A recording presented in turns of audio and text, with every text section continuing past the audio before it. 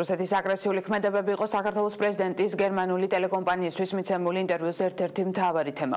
გიორგი მარგველაშვილმა დოიჩე ველეს ჟურნალისტთან განაცხადა, რომ აფხაზეთსა და ყირიმის მოვლენებს შორის ბევრ საერთოს ხედავს პრეზიდენტის თქმით. ერთადერთი განსხვავება არის ის, რომ მოსკოვმა ყირიმი ოფიციალურად რუსეთის ნაწილად გამოაცხადა.